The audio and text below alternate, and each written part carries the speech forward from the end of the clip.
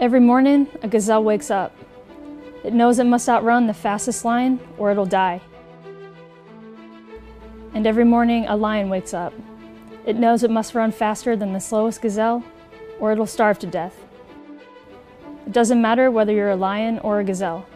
When the sun comes up, you'd better be running. My name is Captain Danielle Pozun, and I'm on the Marine Corps running team.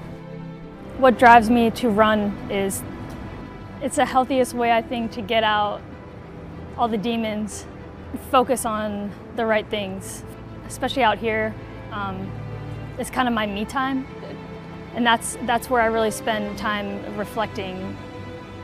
It's almost kind of like a prayer. So this was at the Johnstown Marathon in my hometown. We still have this blanket. That was one of the first marathons that my dad did, and he would go by our house, so we would always stand there with cups of water and pass it out to my dad and then drive down to the finish line. So that's him finishing. He was a smoker for 16 years and not really an athlete.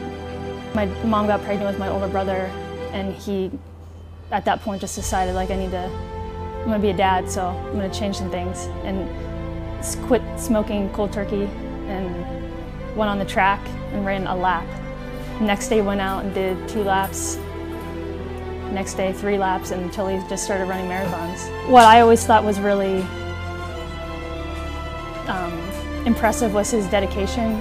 My dad still made time to go run in the mornings or after work, but also incorporated us into that. I'm impatient, so running keeps me patient. I go into a lot of things and I expect, okay, I'm gonna do this and I'm gonna get results immediately. Every day, I might not have a great run, but I'm getting out there and I'm putting time on my feet. It's just chopping wood every day. I'm chopping wood. And then eventually you're gonna build a fire and something is gonna spark. There's a quote that I like that says, "Make peace with the boredom of mastery." And that's something that I'm trying to get better at, is just making peace with the fact that it is gonna be boring. And some days I'm gonna go out and I'm gonna say, I don't wanna do this. And my dad always taught me the first 10 minutes are gonna suck. The first 10 minutes are not gonna be easy. If you still feel bad after that, then you can make a decision of maybe I'm gonna scrap it for the day, but you gotta give it those first 10 minutes. And I'll tell you, 9 times out of 10, after those first 10 minutes, my mind's already gone somewhere else. It's always a humbling experience, and the heartbreak about running is, especially in long distances, you can't go out the next week and redeem yourself. The race was at the end of May. I was definitely prepared. Mentally, I felt like the strongest I had been. Physically, I was the fastest I've ever been, so I was ready to roll. And going through those first 20 miles felt great. And I know that I had done a couple miles too fast. But I didn't think it would affect me that much.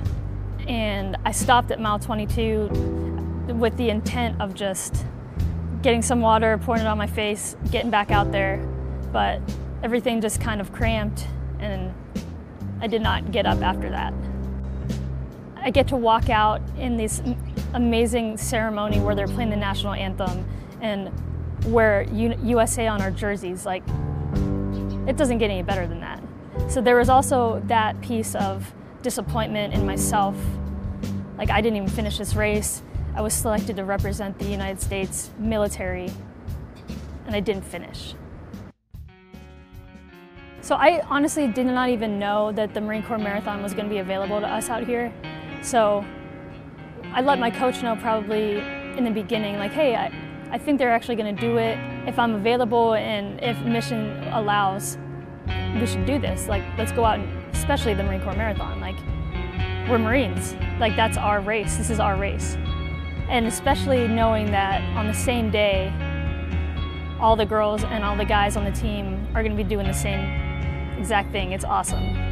It'll be fun to see how well they do, and knowing that regardless of the distance, regardless of whether I'm deployed or not, we're still a team and still running together, basically.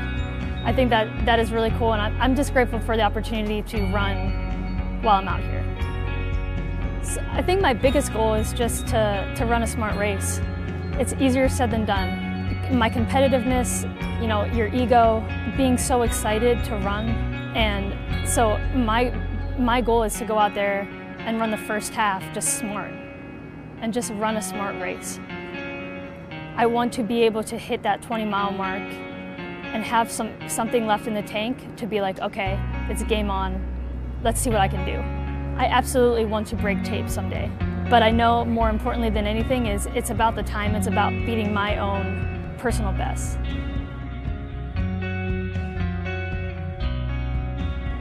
I think the most important thing for me where I want to see running is kind of the same way that my dad sees running is a lifelong thing. So he's always been just grateful that he can go out every day and run. And I think that's where I eventually want to just get to the point where it's something that I do just part of my day. Right now, I'm still competitive. I still want to get out there and see what my body can do. I think these next coming years, I have the capability to be in the best shape of my life, be in a good mindset, and I just want to see where I can take my body. The biggest issue for me will always be my mind telling me, you aren't enough, and then me telling myself, yes, you are.